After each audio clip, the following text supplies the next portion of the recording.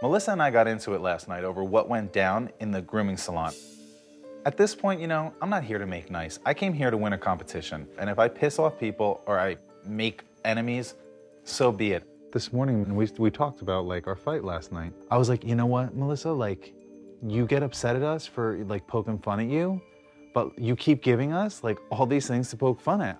Last night, she said that she's tired of people making fun of her for being a ditzy blonde, and then she falls out of bed in the middle of the night and then burns herself with a curling iron the next morning. And she's like, no, anybody could do those things. And I was like, okay. And then Will was like, okay, yeah, but how many people walk into the pole? She walks into the pole walking across the room the other day. The other day we were coming up the stairs, she fell up against the wall. Going upstairs. Who falls going upstairs? I mean, she's ditzy, right? But she's entertaining.